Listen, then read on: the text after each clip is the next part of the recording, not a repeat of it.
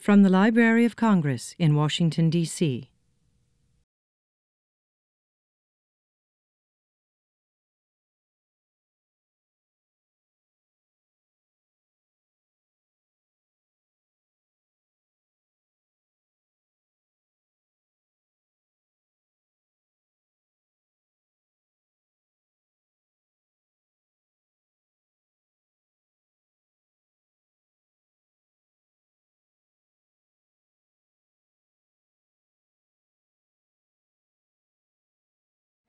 Well, good afternoon.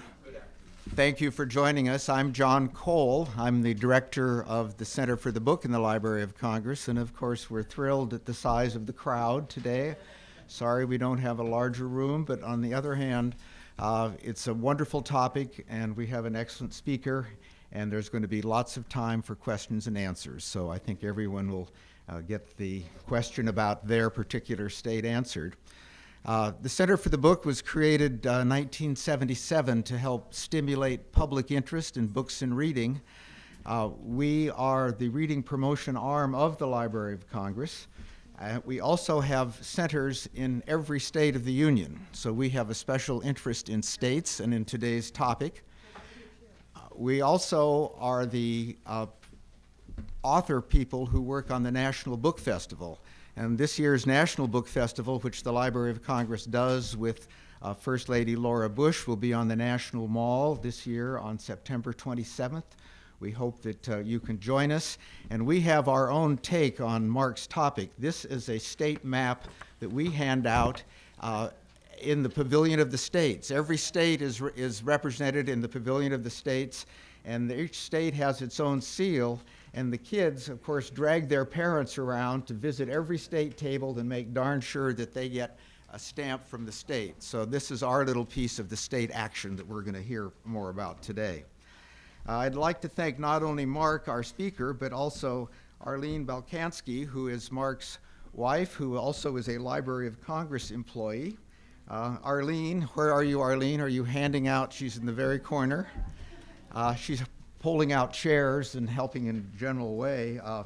She's been at the Library of Congress for over 25 years.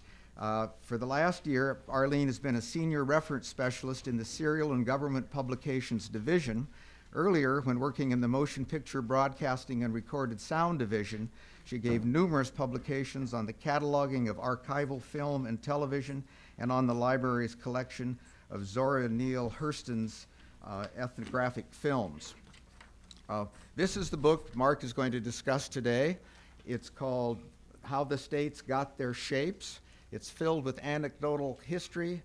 Mark, as you may have known, has already been on CBS Sunday Morning. He's been on National Public Radio, and I know that several of you are here because of the advertising campaign. Mark is a playwright. Mark Stein is a playwright and a screenwriter. His plays have been performed off-Broadway and at theaters around the country. His films include Housesitter with Steve Martin and Goldie Hawn. He has taught writing and drama at American University and Catholic University, and he lives in Washington, D.C. Mark will tell us about the book. We'll have a chance to ask Mark questions, and then we will regroup for a book signing in this room as soon as he is through. It's a pleasure to introduce Mark Stein. Mark?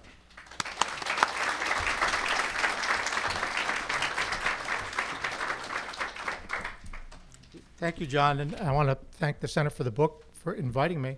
I also want to thank the Library of Congress for enabling me to be invited, because if it were not for this institution, I don't know that I could have written the book. And so I just kind of briefly want to mention, before diving into the talk about the book, just some of the different areas of this library that were so critical to me in creating it.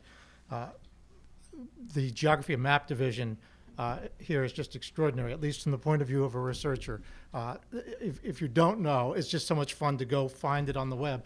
They have all these historical maps, an extraordinary collection of historical maps that you can pull up, zoom in, for me to be able to find place names from treaties and other documents that aren't on the map today, and to be able to locate them on a historical map was absolutely critical to understanding some of the boundaries. And their reference division, I can't say enough about. It's so clear in my mind is going in there one day and saying, I cannot find the reason for New York's logic in this dispute. And they said, we'll sit down and we'll see what we can find. They were like waiters. 4 books were placed in front of, and in no time, there it was in a book from the government printing office that probably pretty hard to find elsewhere. There's also something called the ephemera collection, I believe is what it's called, that had tremendous nuggets to understand the culture of the time in a particular locale. I'm particularly thinking about Louisiana, after Louisiana Purchase, when all these French-speaking people who do not want to be necessarily choose to be Americans were suddenly Americans. I could find things in the ephemera collection. Likewise, after the Mexican War, the Hispanic population that had not sought to become Americans, I could find things in the ephemera collection. It's very helpful for understanding what Congress was dealing with when creating a boundary in terms of this new population. And, of course, the books, and particularly with in the library. And something John didn't mention about having my wife work at the Library of Congress is that she has borrowing privileges. And I cannot tell you how many times I'd send an email asking if you could bring home, in one case I wrote it down here, original instructions governing public land surveys in Iowa from the Iowa Engineering Society. And a day or two later, there it would be. And in fact, that book had a very critical piece of information that I'd been searching for quite a long time. My interest in this topic goes back to my teens. I don't clearly remember in what order these two things happened, but I do remember, I grew up in Maryland, I remember that. And I would see the map of Maryland in school day after day, and I remember at about the age of 13 looking at this map at one point and thinking, what is this thing? How did it get this shape? It's almost broken in two on the west, and on the east it's missing half a rectangle. What's that rectangle? It turns out it's Delaware. And I remember thinking then, do we really need Delaware? Maryland wouldn't be that big a state even if it had Delaware. Why do we have Delaware? It was also right about that point when I was taking geography in junior high school that my teacher, who, though this story may end up sounding somewhat critical of her, she was actually a wonderful teacher, but she had a game we'd play. I loved it. She'd hold up shapes, states, no names, just their shapes, and we'd raise our hands and try to identify them. I can't remember how we distinguished Wyoming from Colorado because they're both rectangles. I think she just didn't have them in there. But you know, we could learn the shape of New York and the shape of Florida. Years later, I thought back on that, and I thought what she was teaching us is what is the shape of New York, but not why is the shape of New York.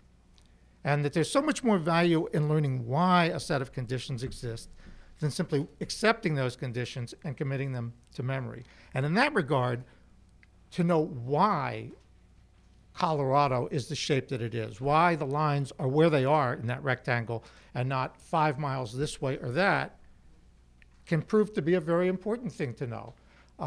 So part of my motive in writing this book was, in playwright's language, a subtext, was to encourage readers, and particularly perhaps the younger readers, to try to glom onto that notion of asking why a set of conditions exists.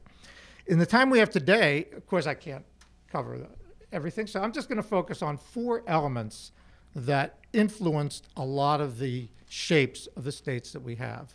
The first of those elements would be the American Revolution, and the difference in which colonies were created by the Crown as opposed to the way, after the Revolution, states were created by Congress. For the most part, they had the same kind of considerations on their plate, and they dealt with them. But there was one major consideration that Congress had, which simply was not on the screen for the Crown. It just wasn't in their mind. And that was the equality among the colonies. So, for instance, if it behooved the Crown to create a very small colony called Rhode Island for religious tolerance, and in doing so, relieve what could be an explosive political problem building in Massachusetts, where they're burning people at the stake over religious issues, it would do that, and it wouldn't be terribly concerned, it wouldn't be concerned at all, in fact, that Rhode Island was so much smaller than Massachusetts or Pennsylvania or Virginia. so that the colonies that we inherited from England after the Revolution are a great deal more diverse in size than are the states. I do not seem to, I must have one of those maps that you all have. 'Cause if not, I'm going to be sunk. Here we go. I got it.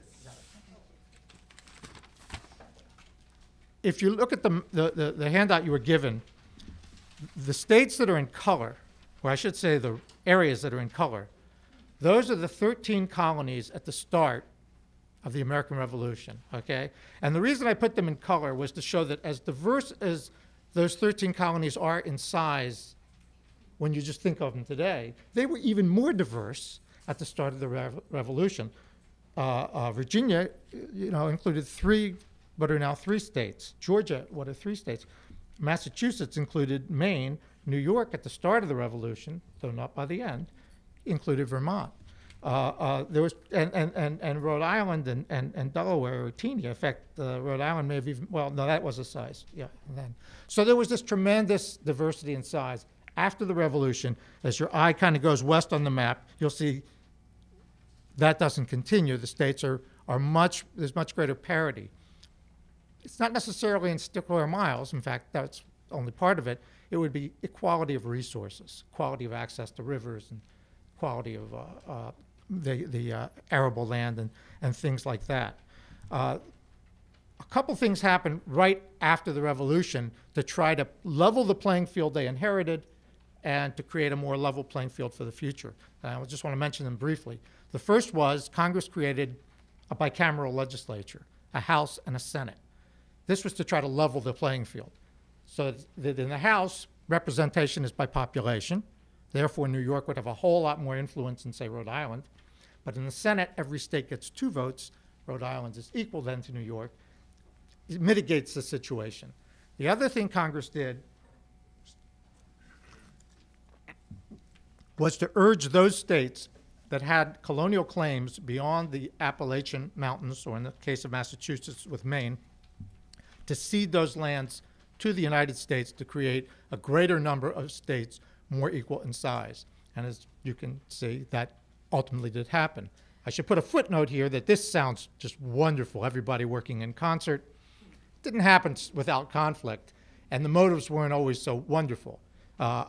Georgia and Virginia and North Carolina realized that by ceding their Western claims and creating additional states, they would be creating additional votes in the U.S. Senate for slavery. And they were always looking down the pike, worrying that they could eventually be outvoted in the Senate on slavery and that slavery might be outlawed. So there's a dark underside to this as well. So that's element one, then, the change from the monarchy to the Congress. A second element that affected a lot of the states was the proposal in 1808 to build an Erie Canal. After the Revolution, when we're no longer part of England, we no longer can be assured of access to the St. Lawrence River, which connects the Great Lakes to the ocean. 1808, the St. Lawrence is entirely in Canada. It's not our boundary, except for a small part in New York. In 1808, they proposed a canal that would leave Lake Erie, roughly at Buffalo, cross the state of New York, connect to the Hudson River, and go down to the ocean.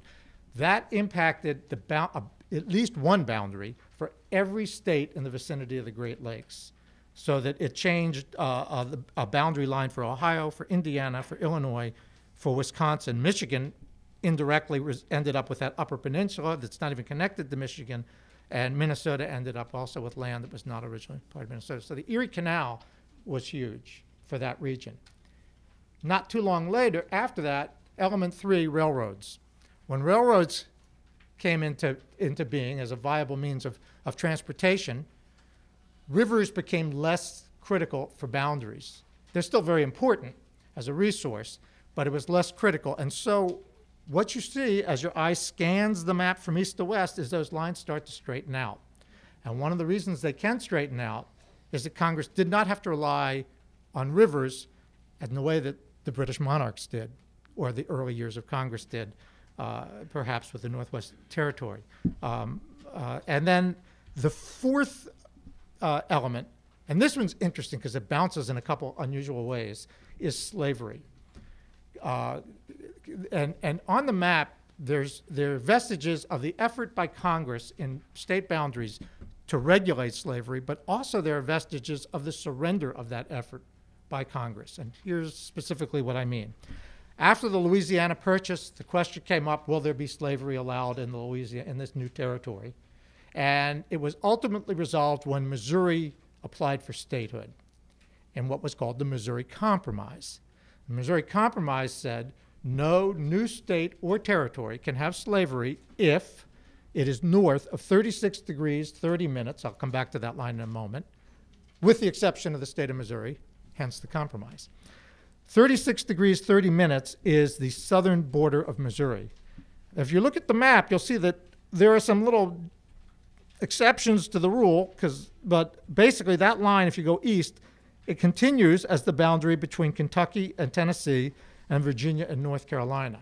It's actually a line that has been with us since colonial times when Queen Anne established, actually it was a revision to the original boundary, but established the boundary of Virginia and North Carolina as being halfway between the Chesapeake Bay and Albemarle Sound. Had nothing to do with slavery at the time. And since both those states had the western claims, it simply continued when they ceded those western claims as the boundary of Kentucky and Tennessee. But then Missouri used it as a convenient southern boundary just crossing the river, but it became significant because of the Missouri Compromise. If you look further to the west, after Oklahoma, you'll see the top of Texas is 36 degrees 30 minutes. The reason is when Texas applied for statehood in, I believe, 1845, it was a republic, it had slavery. It was a much larger entity than it is today. It included not only the eastern half of New Mexico. If you look on your map, you'll see a blue line going through New Mexico. That's a continuation of the Rio Grande. That was all Texas when it became a state. And it went up to the red line, which is 3630. Before Texas statehood, the Republic of Texas continued, it narrowed down, but it continued all the way up as far as the same latitude as California, all the way up to the 42nd parallel. So it was a much larger republic, but it could not keep slavery if it went that far north. So it said, okay, we will give you all our land north of 3630 in order to keep slavery. So that is why the top of Texas is lopped off where it is, and why on the map we have this kind of interrupted but long line that goes all the way from Virginia to Texas, and it becomes significant in terms of slavery with Missouri, as I say. Before that, it was not significant for slavery. If you look just above Texas, you'll see that there's a line that's the northern border of Oklahoma, more significantly, the southern border of Kansas. And that line, too, is pretty long. It continues across Colorado, Utah. At one time, it went all the way to California as part of that territory. That line represents the surrender by the federal government of the effort to regulate slavery. What am I talking about here? After Texas joined the Union, it triggered the Mexican War, and the Mexican War led to our acquiring a huge amount of land in the West. And again, the question came up, will it be slave land or not? And the South could see that the Missouri Compromise wasn't going to work anymore. Too much of that land was below 3630. It wouldn't take long before they would get outvoted in the Senate. And so when Kansas applied for statehood, there was a huge dust-up across the way here, just over there, over whether or not the Missouri Compromise would apply. And ultimately, to make a long story short, Congress said, we're done. We're going to scrap the Missouri Compromise. We're going to take up this idea by Stephen Douglas of popular sovereignty, which means every state or territory will decide for itself whether or not to have slavery. And then the dust settled. But when the dust settled, well, it didn't settle in Kansas. They had a lot of bleeding, they called it bleeding Kansas, as they went through their debate about whether or not to, in fact, have slavery. By the way, they chose not to. But when the dust settled on all this, a little shift had happened that went pretty much unnoticed.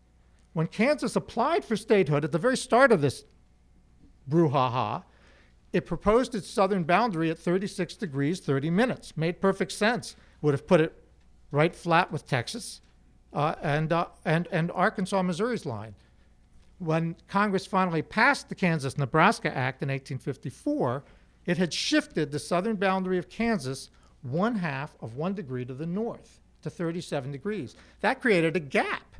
That gap is the Oklahoma Panhandle. But 37 degrees was the beginnings of a new approach, or a newly minted approach by Congress for future states. Because by placing it at 37 degrees and not longer having to worry about slavery, Congress could now be much more mathematical in its creation of states. And it could create a tier of prairie states from Kansas to Canada, having exactly 3 degrees of height: Kansas, Nebraska, South Dakota, and North Dakota. And just to the west, it could create a tier of mountainous states, starting at 37 degrees, having, because it was not as good for agriculture, they gave it 4 degrees of height: Colorado, Wyoming, and Montana. 6 of the western states have either exactly or very close to exactly, if they happen to be on the west coast, 7 degrees of width. And in creating this prototype, they were, in my view, they were mirroring a prototype that goes all the way back to Thomas Jefferson, when he was asked to propose boundaries for what was called the Northwest Territories, thus the Wisconsin, Illinois, Indiana, Ohio, Michigan, that area that we had acquired with the British and the French and Indian War and was part of this country at the outset. And they said, Jefferson, how do we do this? How are we going to make these states? And he wrote a report to Congress. One part of the report said, by the way, here's what I think the line should be. And he had a whole bunch of states having 2 degrees of height and 4 degrees of width. Congress didn't follow it, but they followed the principle that all states should be created equal. And then later, when they really had a clean slate to work with, they really followed the idea of a prototype. So those are 4 key elements that determine where a lot of the boundaries have ended up on the map. The last thing I want to say is just that for me, when I set out to do this, the map of the 48 states particularly, as I suspect for many of you, was so familiar that all these lines just seemed to me as much a part of nature as the rivers and the mountain crests. Having gone through this whole process, for me now the map has permanently changed, and it's a mural. It's an incredible mural of a wide swath of American history, and with its the nuances and the exceptions and the thises and that's of the American character and the way the various aspects that it has had. So I'm happy to try to answer any questions you may have. Yeah.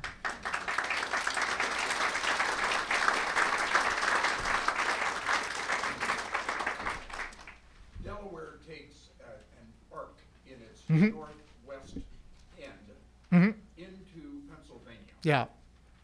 Can you? Sure.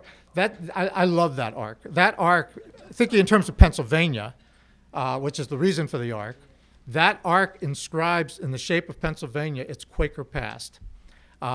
When the reason, by the way, we have Delaware, just to start with and we'll get to the arc, is that the Dutch, at the time that these colonies were created, were one of the colonial powers in North America: the English, the Dutch, the French, the Spanish. We think of the Dutch in New York primarily, but in fact, the Dutch settlements began all the way down in what is now Delaware, along the Delaware Bay. They extended up through Pennsylvania along the Delaware River and into New Jersey on the other side of the Delaware River, and then into New York and so forth. So there was a whole long swath of the Dutch. When the king gave to the Penn family Pennsylvania, the charter for Pennsylvania, he knew the Penns were Quakers, and the Quakers are pacifists. And the crown was never looking for trouble if it could avoid the trouble. And he knew that if he drew the southern boundary of Pennsylvania straight, it would put into Pennsylvania a somewhat significant Dutch settlement at Newcastle. And he knew he could not count on the Pennsylvania Quakers to go to the mat over this land in the way that he knew that Oglethorpe in Georgia would go to the mat with Spain and did. But he knew that the Quakers would not. And so he said, okay, we're not going to go there. We're going to draw a circle, 12-mile semicircle around Newcastle. And that will not be part of the colony of Pennsylvania. So that's where what appears to be Delaware's semicircle is actually, in some ways, Pennsylvania's semicircle.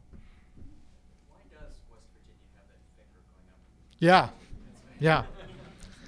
This is this little finger of West Virginia that sticks up between Ohio and Pennsylvania. The first thing to keep in mind is that at the time that finger was surfaced on the map, West Virginia was part of Virginia.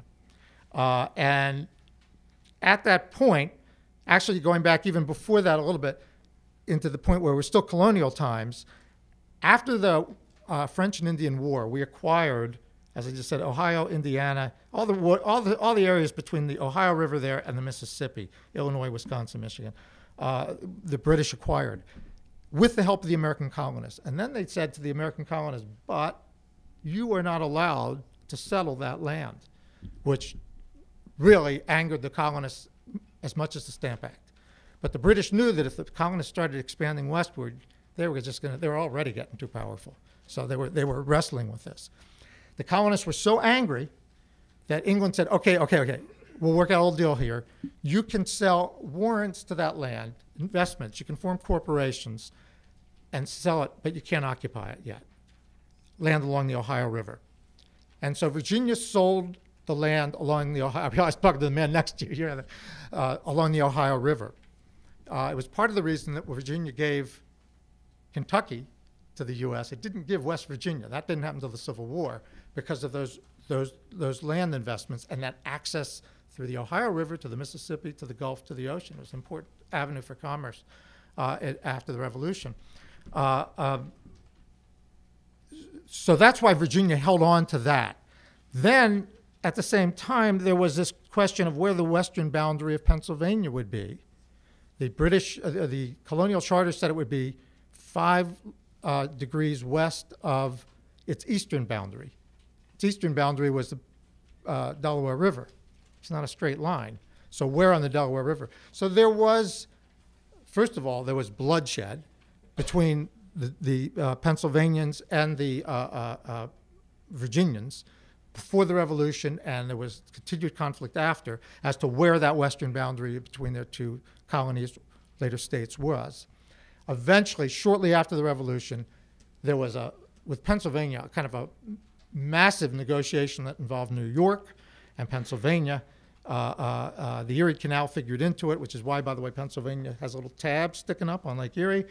And once they did that, they could agree to where the western boundary would be, which happens to be 5 degrees west of the latitude where the Delaware River crosses the boundary of Maryland or something, some little formula. But it resulted then in this little finger of land that Virginia was still going to hold on to because it at that point in time needed the river so much. The boundary, by the way, between Kentucky and West Virginia, and again, that's really the boundary between Kentucky and what had been Virginia, is the Big Sandy River and Tug Fork. And again, those lead to the Ohio and to the west, to the Mississippi and down. Commerce in these western areas to get it to the ocean, those waterways were before railroads, very important. And in mountainous areas, even after railroads, it remained very important. In the west, we have some red lines here in some of these states. Yeah, sure. The ones that are in Nevada actually represent the previous western boundaries of Utah. Now, when I say the boundaries are changing, I'm always talking about territorial boundaries. Once you become a state, Congress cannot change your boundary without your consent. There have been some changes under those terms, but these are territorial. I said earlier that Congress operated under the principle that all states should be created equal. There was one exception to that, and that was Utah, because Utah was Mormon, and Congress didn't trust the Mormons. This is in the years particularly leading up to the Civil War. They worried about their loyalty to the federal government because of conflicts they'd had with them in Illinois, with state law and polygamy and issues such as that. When the Mormons left Illinois, they went out to the Great Salt Lake, and after the Mexican War, the Utah Territory was created, virtually all Mormon territory. And its original western boundary was that farther west red line. And then they discovered, I believe it was gold. It might have been silver, but I believe it was gold. And so right before they created the state of Nevada, which was created, I believe, first, they said, you know what, we're going to give Nevada an extra degree of longitude. Give them the gold. And then they discovered, again, right before statehood, that, there are some water resources here. And we didn't fully realize that they could connect us to the Colorado River and transport down. And so we're going to give another degree of longitude to Nevada. And so Congress twice sliced down Utah, and those were the lines to do it. A number of the things that the reviews about the books, about this book, have said, and even the good reviews, that the bite taken out of Utah by Wyoming was also part of this effort to diminish Utah. I don't think it was. It actually happened a little later. And more to the point that if you look at a topographic map of that northeast corner of Utah, there are some mountains that form exactly that right angle. Had Utah been given the right angle, they would have jurisdiction over land. They'd have to cross mountains to get to it. Not easy. Whereas for Wyoming, they're right in there. I'm sure it didn't help them that they were Mormons, but I don't think at that point that the issues, this was post-Civil War, I believe, were quite as strong. But those are what those red lines are. Were you asking us about the Montana one? Or? Yeah. Okay. Montana, there are two places on the map where I like to say that it embeds the idea that this is the land of opportunity, where one person can make a difference, for better or for worse. In the case of Montana, the red line is showing you the crest of the Rocky Mountains, the Continental Divide. And when Idaho went for statehood, that was the proposed boundary for Idaho. It would be the crest of the Rockies. And, hey, it looks to me like it makes sense. Otherwise Idaho is kind of weird. But the year before statehood, when Idaho was still a territory, a former congressman named Sidney Edgerton went out to be a federal judge in Idaho territory. The territorial governor gave him a district east of the Rockies, which was like nowhere. And he was really angry. So when a year later Idaho went for statehood, Sidney Edgerton came to Washington as part of Montana's delegation. He knew a lot of congressmen. He knew the president. And he had $2,000 in gold in his baggage. And he managed to get Congress to move the boundary west to the crest of the Bitterroot Mountains. And that's the line you see today for Idaho. It starts to taper off. If Edgerton got everything he wanted, which was to stick with the Bitterroots, Idaho would actually taper off to a point. But in fact, he didn't quite get everything he wanted, which is why at the very top there's a straight line for Idaho, a little tab. That's giving Idaho one little resource called the Kootenai River Valley. Up there in the mountains, there's a little bit of an agricultural area made by the Kootenai River. But that's what the red line in Montana is. I grew up in the California-Nevada area. Mm-hmm. The California-Nevada border has no relationship to topographic features. How did that border come about? Well, in a way, it does, in that I actually should probably take this opportunity to talk about California altogether and Texas in a sense, and remind me if I don't come back to that eastern boundary. I say all states should be created equal. Well, what about Texas and California? Texas, just to touch on it real quickly because I've virtually done it already, Congress didn't create Texas. Texas created itself. It was a republic when it came in. Congress tried very hard to get Texas down to size, if you will. They did cede the northern land and its northern holdings, as I said. In 1850, when they were so deeply in debt from their days as a republic, Congress purchased from Texas all the land east of the Rio Grande there in New Mexico to that boundary line that is now the western border of Texas, which reduced the size of Texas even more. There's more to that story, but I won't go into that one right now. It also had said to Texas upon becoming a state, hey, you can divide, if you wish, into as many as 5 separate states. And this is 1845, pre-Civil War. The fellow slave states said, do it, do it, do it. That's 10 pro-slavery votes. Up north, where they were proclaiming all men are created equal, they weren't so crazy about all states being created equal because one big Texas is just 2 votes. As it turned out, Texas from its, this is my guess, from its experiences together, getting independence from Mexico and struggling as a republic, that they have, and still to this day, have a kind of unique sense of themselves. And they were not about to divide into 5 states. So they said no, and so we have a very big Texas, and the South lost quite a few potential votes for slavery. California, we got what is now California, that the land in part of the Mexican War. That was in 1848. And this is really amazing to follow the timeline on this. In 1 year, probably in fact a little less than a year, gold was discovered, and so many people rushed to this area around the San Francisco Bay and up into the mountains that before Congress had time to create a territorial government, California created its own. And it sent to Congress proposals, we're moving closer to that eastern boundary, for borders for its state. To call it a proposal is to put it nicely, it was a take it or leave it proposition.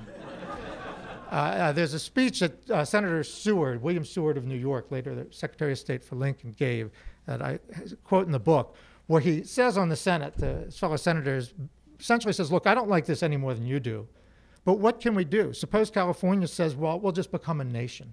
Try and stop us. We can't get our army across the Rockies. We can't get our navy around the bottom of South America. There was no Panama Canal at the time.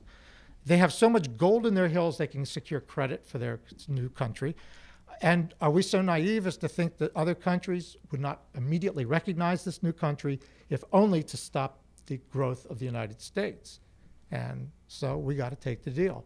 And we did. Part of what, were you the man who asked the question? Yeah. Part of that deal that Congress really didn't like, in addition to just the size, was that eastern border.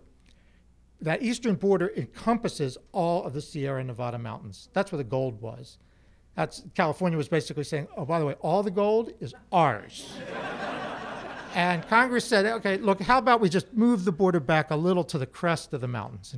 And California, which was a state by then, said, no, we're keeping our border. So in a sense, it did have to do with a topographical feature in that it was saying, we'll take the whole topographical feature. Unlike most mountainous areas where particularly in the east, the mountain crest became the boundary. The logic, or I don't know if it's logic so much as kind of just the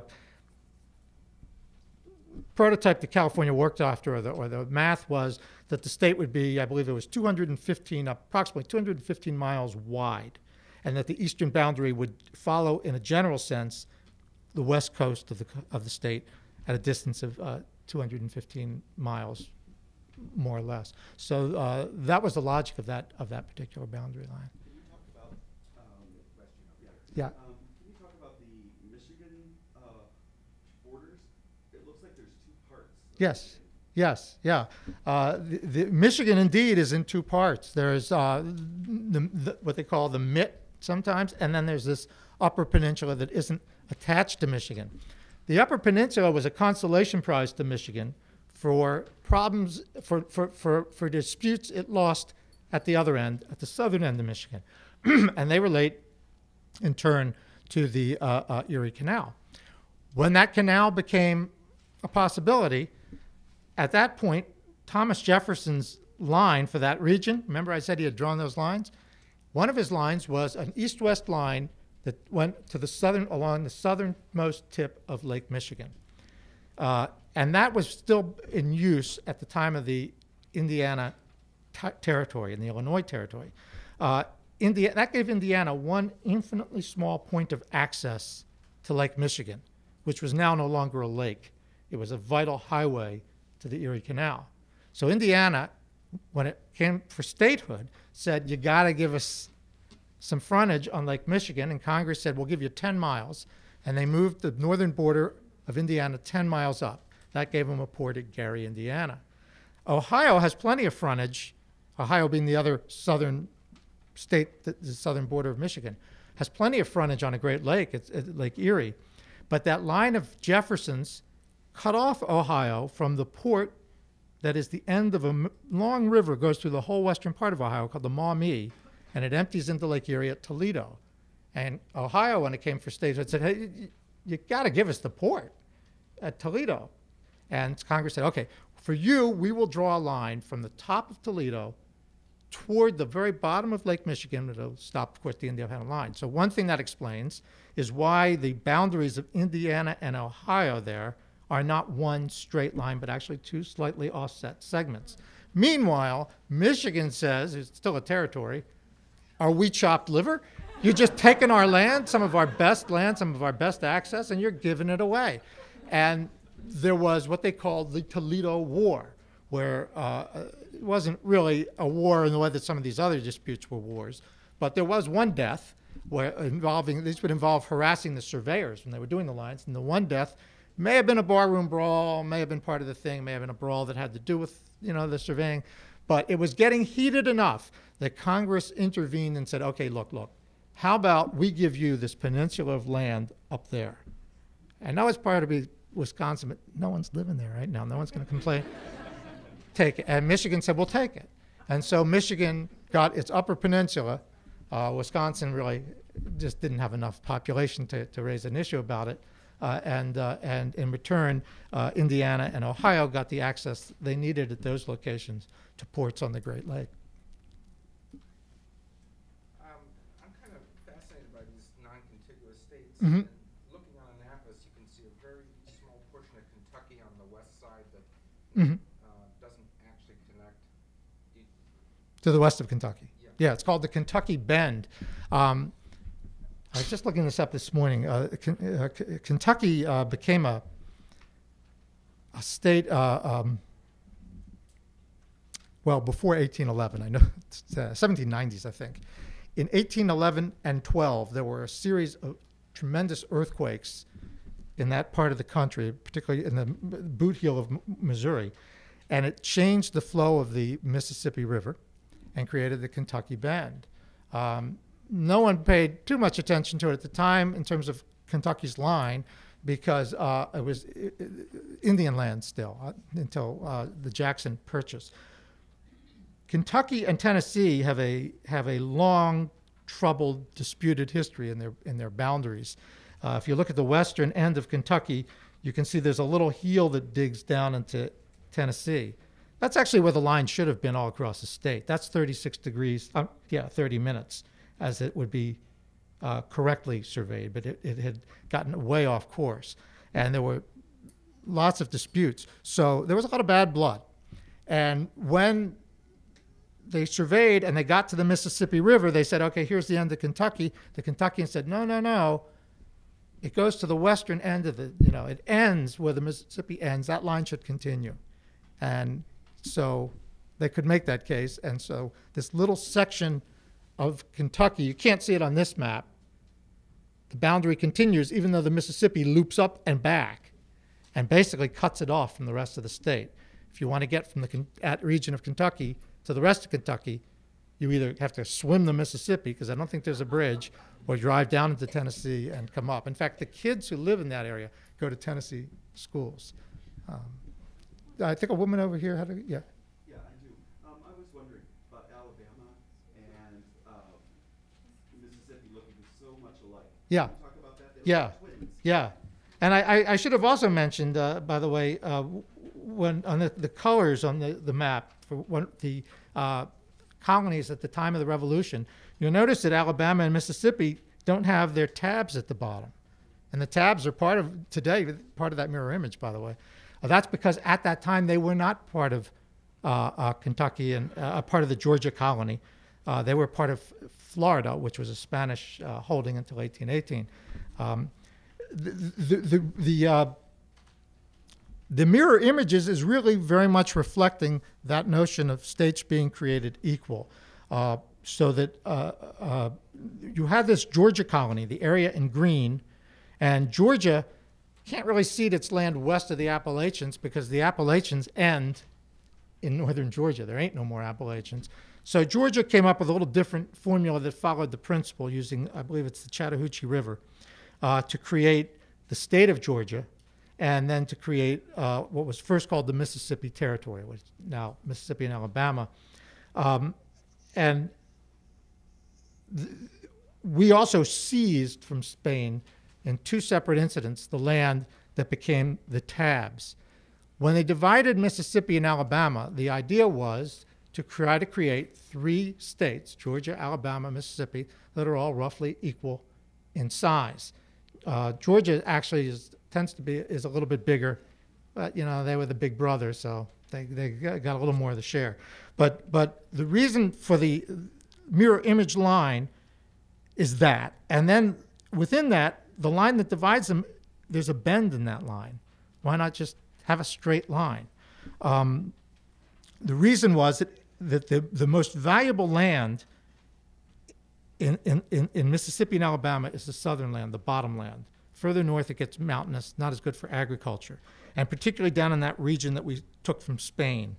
There were some disputes between the 2 states as to where it should be, but Congress just stepped in and said, here's what we're going to do. We are going to do a north-south line that divides the southern tier of the Mississippi Territory through that land we acquired from Spain, and it will go as far as the northwest corner of what was then Washington County, Mississippi. And at that point, the line will then proceed to the center point between the Mississippi River and the Georgia border. So that's why it bends.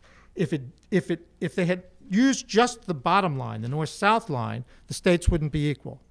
If they had used just the main line, the 2 richest areas of agriculture wouldn't be equal. So they bent it to try to do the maximum equality. By the way, there's a little interesting tab up in the northwest corner of Alabama. They depart from the straight line. You can barely see it on this map, but it's there. That's the Tennessee River. The reason they followed the Tennessee River was, had they simply continued the line to Tennessee, the straight line, they would have created an island of jurisdiction for Mississippi, whereby Mississippi would have had to cross the Tennessee River, which is pretty wide, to have to have law enforcement in that little piece of land. Very often when that happened, Congress would not do that, and they would have a little tab. Does that answer the question? Yes, thank you. Looking at that column of states from Minnesota down to Louisiana, it looks like Iowa kind of got squashed. Minnesota's big and tall, Missouri's big and tall, and as an Iowan, it seems like Yeah. You're asking about one of my favorite borders, and it looks so innocuous on the map today, the northern border of Missouri.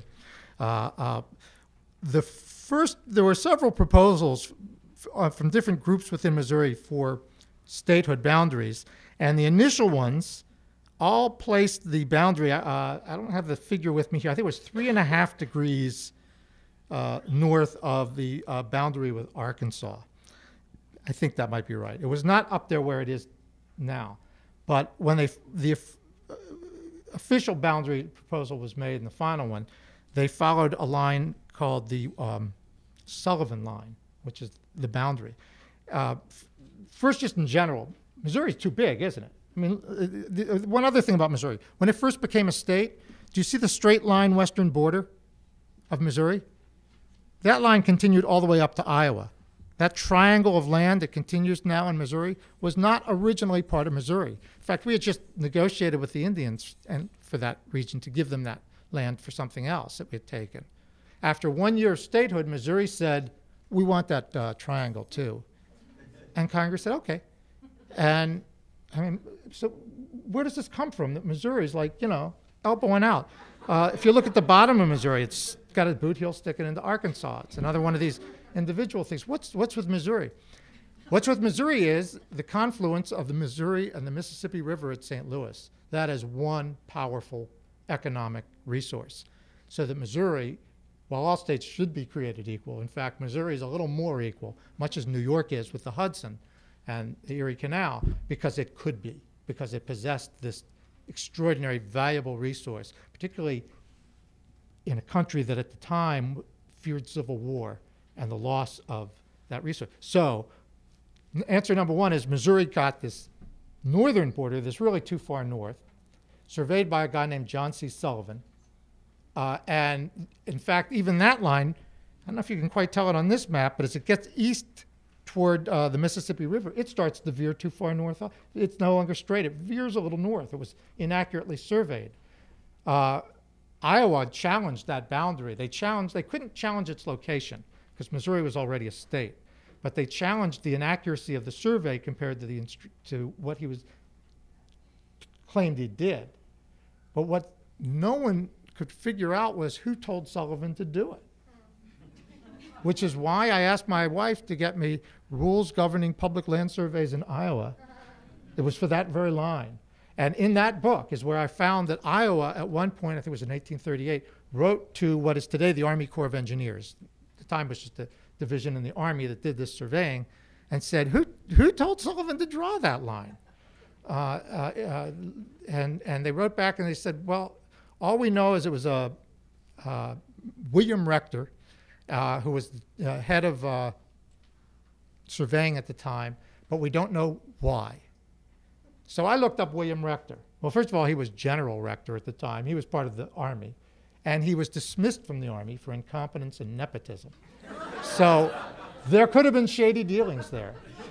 And at least I haven't been able to unearth them if they're even around to be seen. The other boundary, though, has the northern boundary of Iowa with Minnesota. And the fact that Minnesota seems outsized is a different story. Minnesota, if you look at a map, the northern part of it is all these lakes. It particularly at that time, just didn't appear to be land that would be very valuable for agriculture or other resources. So even Jefferson in this map made Minnesota I think he had a different name for it, but made that region a little larger. The reason for the southern boundary, the one with Iowa, is that at that line, virtually all the waterways north of that line lead to the Minnesota River, so that the watershed goes toward the Minnesota River. And below that line, the watersheds go to the Mississippi River.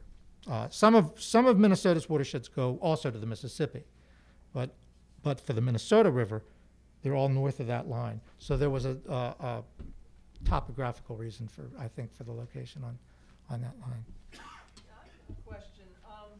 The dip in the border, at the northern border of South Carolina, my mother grew up in that area, and she said that the surveyors dipped down because there was an inn with really good cooking that they wanted to go to. Now, Talking about the north, I can tell you that's false. No state would accept a boundary that was surveyed for that reason. You're talking about the North Carolina, South Carolina boundary? That boundary is I don't know if we want to say it's a comedy of errors. Depends on which side of the line you're on, I guess. It was one error after another. It probably would take me too long, and I mess it up anyway to try to recount them. But initially, the boundary was supposed to be the Cape Fear River. Then it had turned out that North Carolina had already deeded land along the Cape Fear. So Queen Anne relocated it some given number of miles below the Cape Fear River.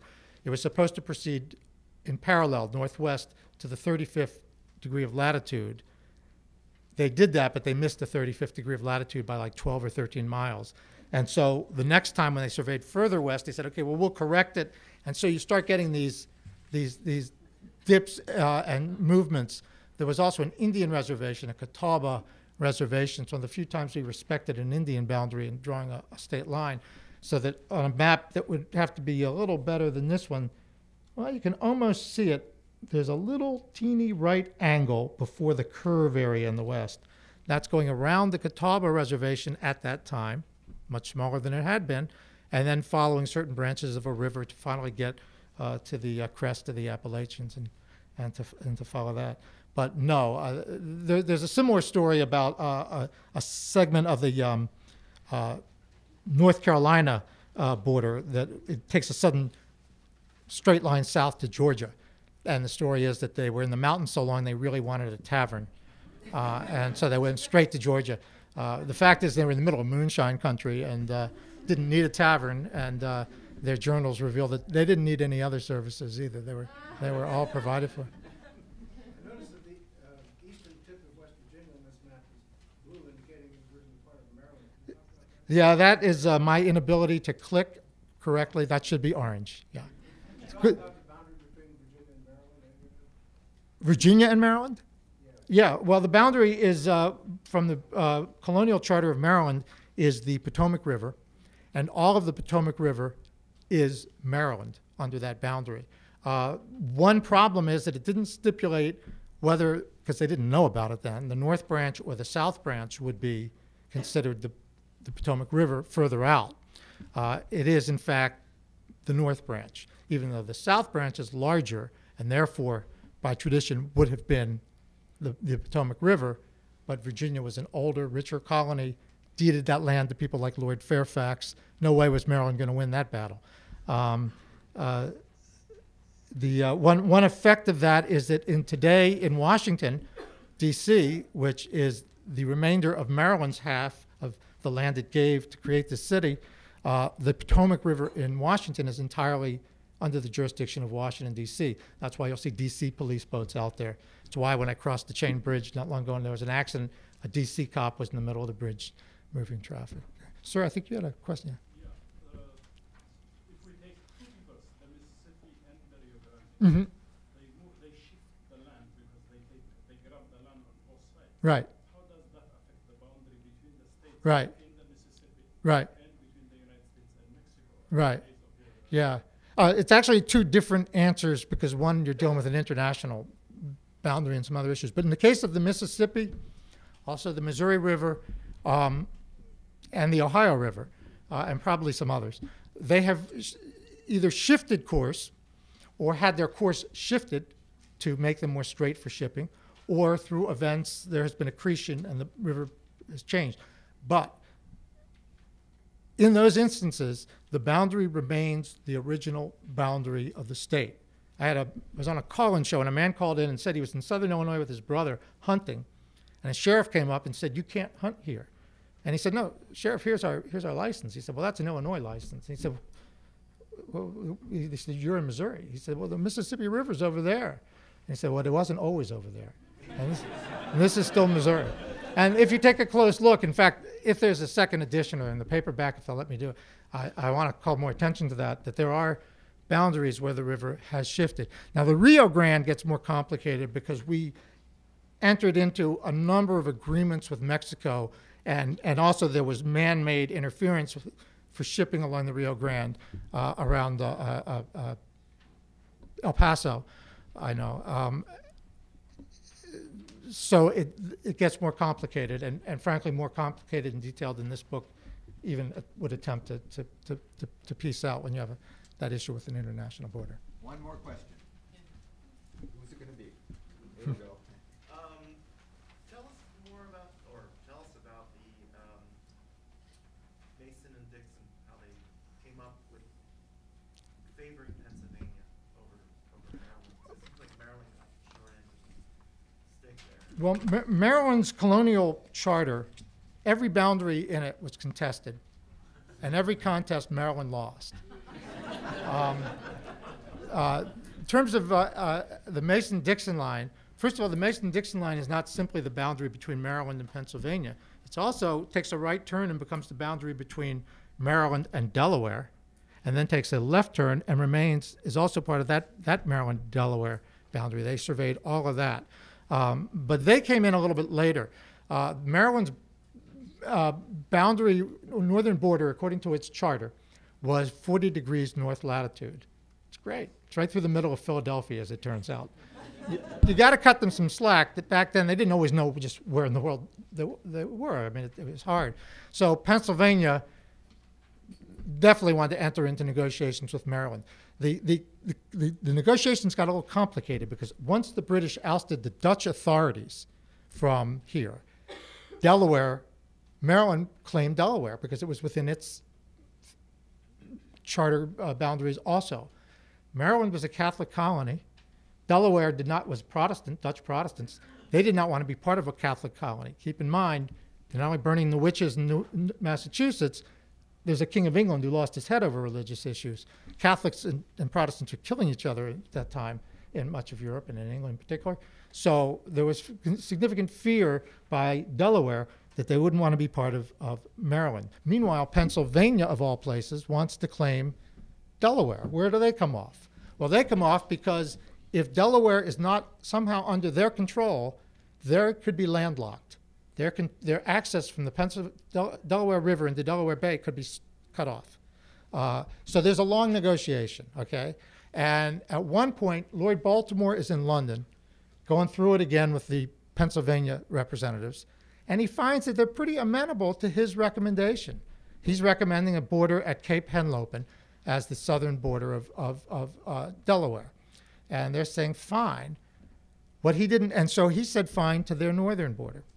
And what he didn't realize was that his map was wrong. And where it showed Cape Henlopen was really Fenwick Island, which is in fact the boundary between the two. And where he gave them the northern border, though he didn't know it, I don't know if he ever knew it, further west, he almost cut his state off in two. But finally they had an agreement, and even when he realized his mistake and said, let's have a do-over, the Crown said, forget it, we're done, and let's get the two finest surveyors in England to come out and do this line once and for all so there will be no more mistakes. And they got, I have their names, their first names here, Charles Mason and Jeremiah Dixon to come out and do the line. They also had to resolve some contradictions in the stipulations for the Delaware border that simply physically couldn't be done, but they minimized those contradictions. So that's where it did. It had nothing to do, by the way, with slavery, the Mason-Dixon line. Nothing to do with slavery whatsoever. Well, thank you all very much.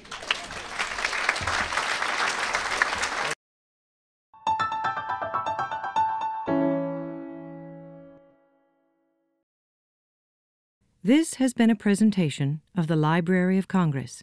Visit us at loc.gov.